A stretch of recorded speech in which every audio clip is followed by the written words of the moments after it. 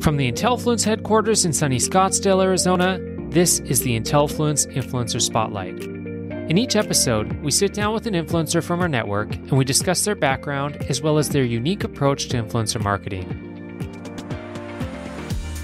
Julie Story is a branding expert turned DIY queen who takes ordinary things and makes them extraordinary, all while being bougie on a budget.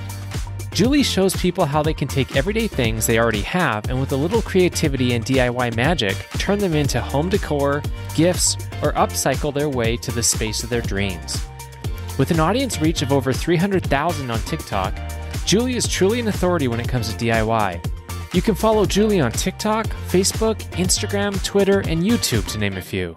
Julie, thanks so much for joining us today. Really appreciate it. And so you have a really neat interactive bio on your site that everyone should check out. But for right now, can you give us a quick summary of your background, including what led you to establish yourself as an influencer, blogger, and branding expert? Yeah, so back in 2009, I was actually working at a company doing graphic design, and I was a newly single mom, and I found myself not loving my job. So I transitioned out of that and actually built my own company doing branding for other people. My niche was photographers. So I would help photographer entrepreneurs build their brands in a way that connected who they were to their ideal client.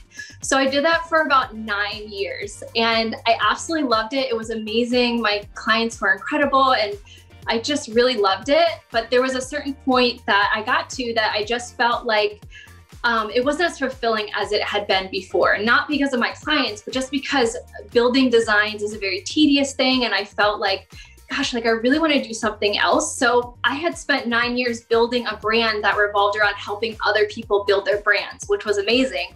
But then I put that all on pause and got to a place personally where I needed to just kind of reconnect to myself. It was just like one of those times where I was like, all right, let's scrap everything. Let's just start from square zero and really connect to parts of myself that I forgot that I had neglected. So I started just creating. I kind of woke up every day and I was like, all right, what does my soul need today? How am I going to play? And I just decided to start documenting that. That's really how it began. Like I didn't have this like plan of like, this is what I want to do. I just said, well, what feels good to me and how can I share that with other people? And it turns out that it was really interesting to other people to watch. And I'm like, all right, well, why don't you come along and watch me make more? Super cool. And at what point did you realize that you were a DIY influencer? What was your aha moment? Was it that one that you did the room for $20 and that took off? Oh my gosh, I still don't feel like a DIY influencer. I just feel like, I don't know, I'm just like a quirky mom who likes to make stuff out of nothing. Like, so I don't feel like I've reached that point yet. I think having so many people watch that particular video and watch me make over my daughter's room, it was so incredibly humbling and overwhelming because I just wasn't expecting it. I think that there's been so many moments along the way that have really like stood out to me that have made me like realize like, oh my gosh, what I'm doing is really impacting people. So if I were going to pick a moment, it would probably be the times when I get DMs from my audience, or I get a DM from somebody who's watched one of my videos and said, oh my gosh, like I made geometric shapes out of skewers just like you did, and look at them. Or like they'll send me pictures. So I feel like that's when I feel like, oh, this is really, really important and humbling when I get that interaction from my audience. Absolutely. Now, so normally this is a lame question, and maybe it still is, but when I ask, entertainer or, general content creator, but like, where do you get your DIY ideas from? Normally that question is just a throwaway one, but I'm really interested because you're so innovative in what you do. Yeah, I think that's actually a great question. And I get that question a lot from my audience, so don't feel alone in wondering that.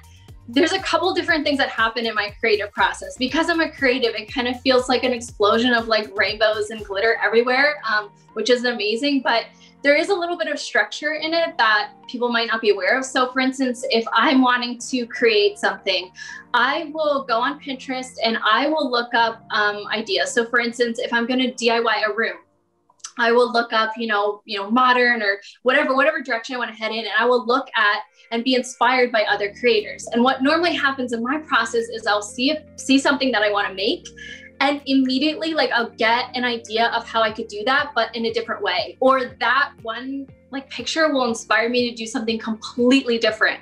So I don't know, it's a very magical experience of I want to do something, I'm going to look at what other people are doing, but then I get my own kind of glitter in there, and then it just becomes something that I wasn't even planning on. So nice, nice. And so what has been, a favorite brand collaboration or two to date that you've had? Yeah, I've worked with Olay, which that project was really fun. I had so much fun with them, and did a collaboration with them. One of my favorite brands to work with is Cricut. They have been so extraordinary to work with. Their team is wonderful. They are so supportive of me as a creator, just doing my own thing.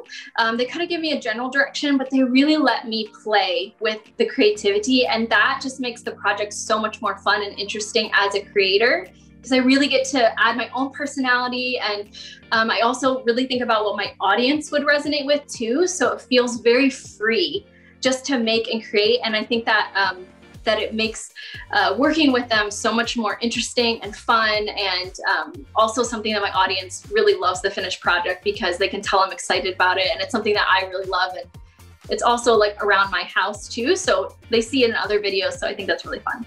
Wonderful. And you create a ton of content. You have a huge collection of designs ranging from his entire websites to logos and other miscellaneous branding elements. How do you structure your average day so you can get everything done that you need to get done, and then still take care of the family and have a little bit of time for yourself, if there is a little time for yourself? That's a great question. So I don't do the branding for other people like I used to at this time. So I'm not doing logos and websites anymore. I also used to coach and consult and do, give presentations and teach others about branding. So I've set that aside for now, but generally in my everyday, I'm looking at a couple different things. There's the very practical side of running a brand, right? So you have the emailing, you have, invoicing, that kind of thing. And then you also have the other side is kind of the face of the brand. So you have creating the actual content, making sure that you're engaged with your audience, which is super important to me, because I wouldn't be here without my audience. At the end of the day, this is about them, and I'm really grateful that they're along on this journey with me. So I want to make sure that they get time, attention, that their questions are answered. So I kind of structure it depending upon the day. Being a creative, there are days where I feel more creatively energetic. So I can make and create and DIY from 8 o'clock in the morning till 10 o'clock at night. And then there are some days where I'm not feeling it, and that's very normal for me in my creative process. So I try and structure it where I'm giving myself days where I've got those big blocks of creative time. And then on the off days, I'm making sure I'm catching up on emails and things like that. I also try and plan out in advance what videos I'm going to make. So I will not super strict, but more so in a way that makes sure that I'm listening to my audience. So if they ask me a question that has to do with one of the videos that I can make a video on, I will go back and add that into my schedule to make sure that they're feeling heard and that I'm able to create content for them. So I do it in a way that is very free flowing. That way I'm not set to something that isn't going to work. The worst is when you get to a day that you set aside to be creative and you're just not feeling it. And that doesn't work for the soul. That doesn't work for anybody, because your audience can feel like, oh, she's not really feeling this. And I don't want that at all. So I think it's important, at least for me, just to be flexible and make sure that there is some kind of plan. So it's structure inside of play, instead of creativity inside of a plan. That's wonderful. Your stuff cracks me up. I checked out a few of them. I'll give a minute for the extroverts to leave. We'll just. Stuff cracks me up. I love it. I love it. So, what are some of your goals for the next year or so as it pertains to your work as an influencer? So some of my goals would be, I'm really interested in working with particular brands. So I love to work with Target. I love them. I think they're amazing. So I have certain brands that I'm just super drawn to, that I'm like, wow, it would be amazing to do something with them. I like to pay attention to products or brands that I'm already really excited about. That is definitely the direction that I want to head in, as far as where I'm going with collaborations, brand collaborations, because again, this is about in connecting with my audience. And the more that they get to see me and who I am and my genuineness, the more that we're going to be able to build something great together. And so I like to pay attention to those things. So I've always loved Target. I've always loved Starbucks, a huge Apple fan. And then there are also some makeup brands and I'm just like, I use this every day. And so I would love to work with them in the future.